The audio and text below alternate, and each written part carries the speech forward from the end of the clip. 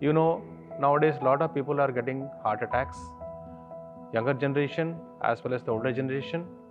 Basically, this happens because of the blockage of the artery.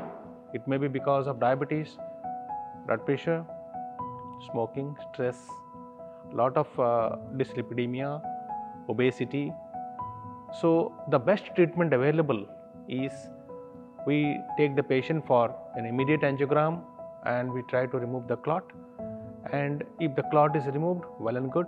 If the clot is not removed, then we place a stent, which is called as a primary angioplasty.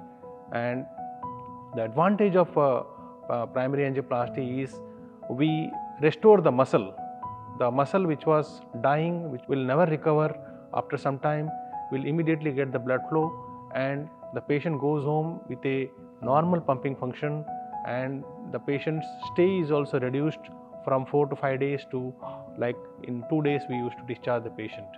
So primary angioplasty is the best treatment available for those heart attacks. So never ignore a chest pain.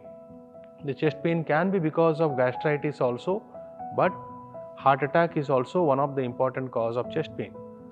So whenever you have a chest pain, please reach us to us. We are there 24/7 in MGM Hospital, Aminjikarai, Chennai. Thank you.